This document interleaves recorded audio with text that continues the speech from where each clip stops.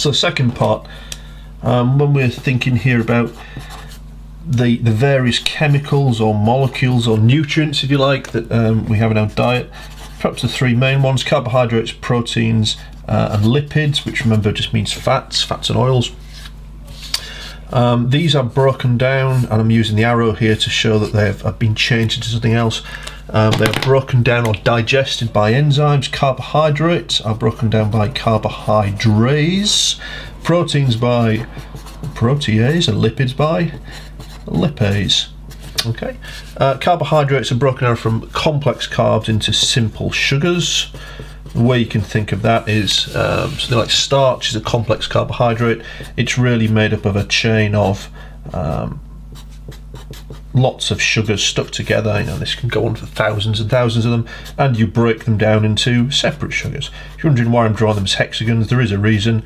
They are sort of hexagonally shaped, I suppose, things like glucose. Proteins are broken down to amino acids. For some reason, this is the one people always forget. There are about 20 different amino acids. So all the proteins in your body are made of some combination of these amino acids stuck together. It might be a few of them stuck together, it might be several thousand of them stuck together, but that's what they're broken down into. Once they're broken down, you can then rebuild them into new proteins. Lipids, again, a bit of a difficult one to remember. It's two things: fatty acids and something called glycerol. Okay, so that's what they're all broken down into. There are three food tests that you'd have to remember of these things. The test for simple sugars like glucose. Glucose is a good example of this, a simple sugar. There are different sugars. You know, the sugar you put in your tea, sucrose, for example, this test wouldn't actually work for that sugar. Don't worry about why, but it just doesn't. But you know, if you can remember that this would work for something that contains glucose. The test is Benedict's solution, which is a blue colour normally, and this is the one that you would have to heat, and depending on how much sugar you have in there, it either goes kind of greeny colour if there's a bit, it goes maybe yellowy or orangey colour if there's a fair bit, and if you've got quite a lot of sugar, glucose in there, it goes red. Okay, so you can actually tell how much is in there, but this one must be heated. It's up to about 80 degrees Celsius. Okay, the test for protein is another blue one, unfortunately. So it's a blue, pale blue liquid, this one, called burettes. Sometimes you'll see the word reagent used here, which kind of means a chemical that changes colour. Kind of what it means. So protein is burettes, and it will turn a pale purple or lilac if you want to be very particular. If there's protein present. If there's no protein present, it stays blue. Lipids is a bit more awkward to describe, really. You would use alcohol, and if you had alcohol on a food that contains lipids, it would form a white emulsion. This just means the fat would be kind of floating around in the liquid. You can also rub it on things like tracing or greaseproof paper.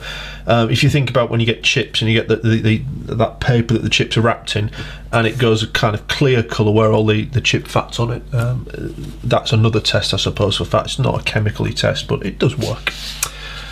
Now the only other one you can come across, I suppose, is there's a specific test for starch, which is a type of complex sugar, and that's to use iodine. And this one starts off kind of like yellowy orange colour, and if there is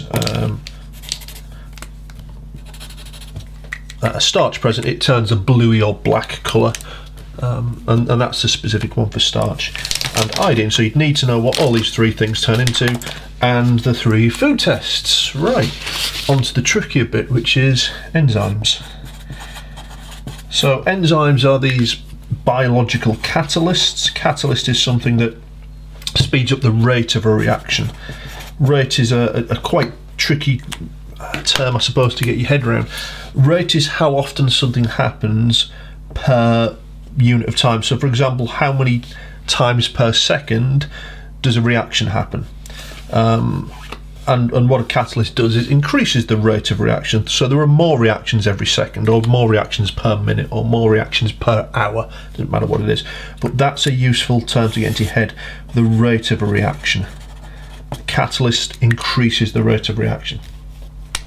Common errors. We know that on an enzyme there is a particular area called the active site, and the active site is a complementary shape to the substrate. The substrate is whatever chemical is going to sit in here, and we are going to break down. Enzymes, actually, there's two types of enzymes, I should say. Some enzymes break things down, like in the case of digestion. We're going to split this substrate up into two separate pieces. But there are some enzymes that can fix things together. They're just doing the opposite job, if you like.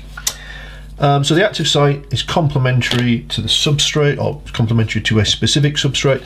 Anything with a different shape will not fit in here. This is sometimes called the lock and key theory, or the lock and key model, with the idea of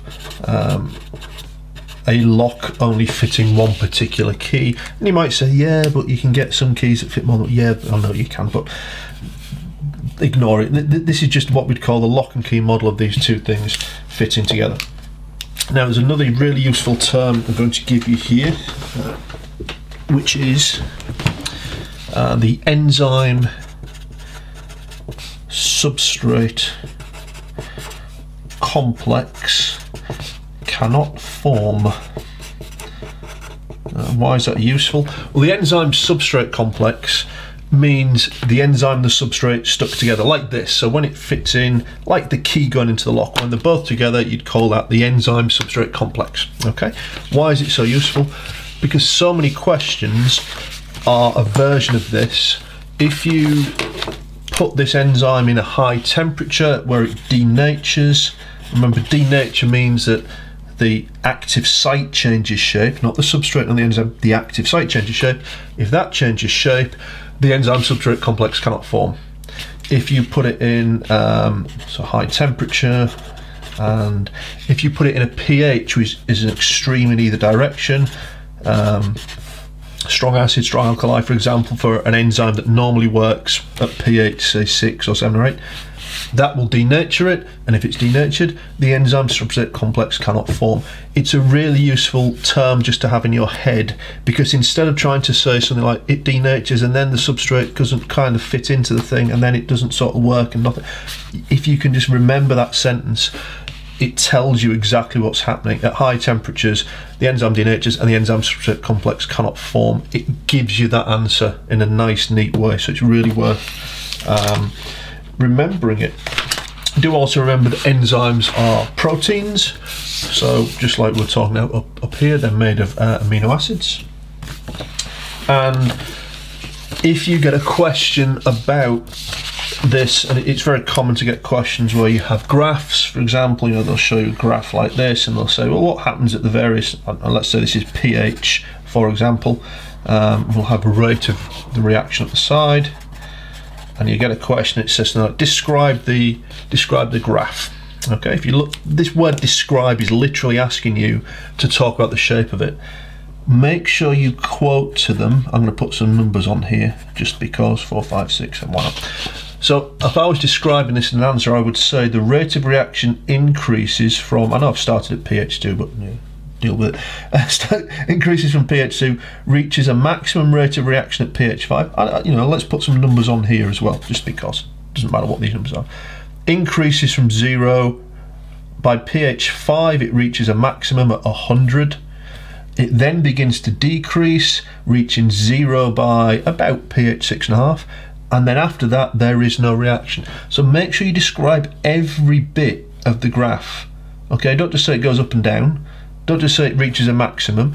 It increases up to 5, where it reaches a rate of reaction of 100, then it decreases down to 6.5, and then there is no reaction. So it's like I'm breaking my graph up into different bits that I'm describing.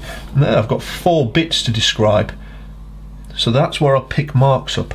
Quote the numbers from the graph, quote what's on the axes of the graph, and remember to describe each separate part.